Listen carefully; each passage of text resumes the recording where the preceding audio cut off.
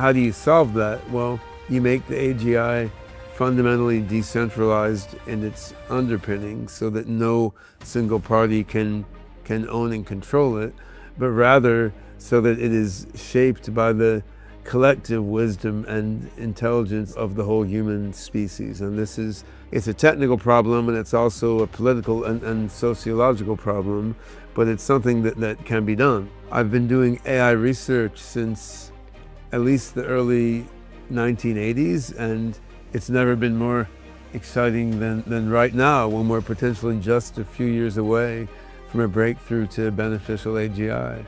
And now I think people are starting to look at the practical control problem. So there's increasing concern about, like, are a few major militaries and a handful of large tech companies really going to control the first artificial general intelligence